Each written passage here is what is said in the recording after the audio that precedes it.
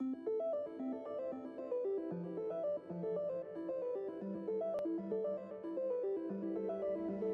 I'm Brian and I'm here today to introduce you to sheet metal. So welcome to the shop, come on in. A lot of people don't realize what a sheet metal worker does. We're one of those trades, we're not as big as maybe a carpenter or a plumber where most people have an understanding of what we do. In a general sense, we build anything out of metal. And what we do is take something two-dimensional or a flat piece of metal and we transform it into something three-dimensional. And there's a huge array of different projects or products that we'll build with all those in mind. So I've put a few out on the table here as examples. One of our biggest areas that a sheet metal worker will work in is known as heating, ventilation, and air conditioning industry. So if we looked up at the ceiling and saw all the pipes and ductwork up above here, that's about 60% of what sheet metal workers do. And we design, build, install, and maintain those systems. So a couple examples of fittings that we'll make.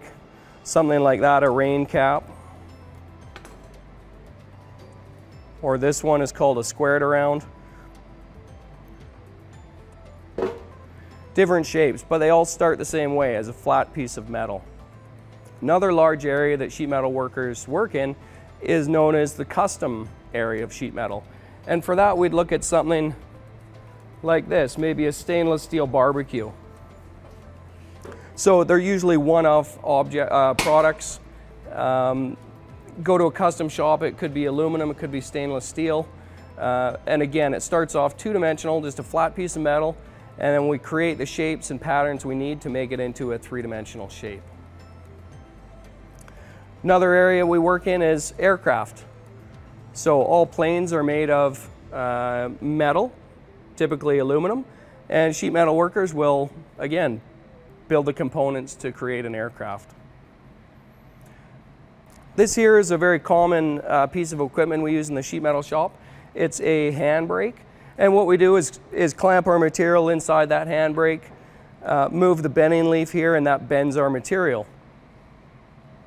You can see we have about 6 or 8 different brakes in the shop, and they range in size, and the bigger they are, the heavier or thicker material they can bend. Over on the side of the shop here, this is our soldering station. So a lot of our components need to be sealed or waterproof, and so we'll do soldering here. And again, it's a little different than other trades where you solder, like a plumber. We don't use a torch, we use what's called a soldering iron. We have multiple benches with smaller machines that all have a different purpose. So different processes for different machines. This one's a small bench here. All of these ones, we can put different wheels on them. So if we look at this one that's got a set on, and this wheel will do one operation and that's it. It's got a specific purpose and that's the only job it does. Our bench here is just full of stock material, and this is our shearing bench.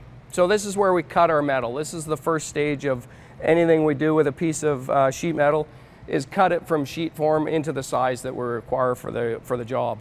And that's what these machines are here. So we'll stick it in, there's 2 knives, and it cuts the material. We also have a large one which is power operated instead of manual, off to the side here. Well, we're at this end of the shop. If we look up, we can see one of our former projects from a class, building an airplane. So we had mentioned aircraft is part of sheet metal work, and that was a aircraft specific class that built that airplane that we display now. At this end of the shop, we keep all our material that we stock regularly. We utilize installation methods with our shed here, and we do 2 components with this. We do residential installation, so we'll put the heating, ventilation, and air conditioning that you'd see in a home. We install that in our shed here, as well as what's called architectural sheet metal. And architectural sheet metal is the exterior components of a building that make it look nice and keep the weather out. And we'll do that. We'll do actual installations on our shed, inside and out. We're undercover, so we don't usually work out in the weather, but we will utilize the outdoors all year round for installation components. Included in our training in sheet metal is drafting. Drafting and what we refer to as layout.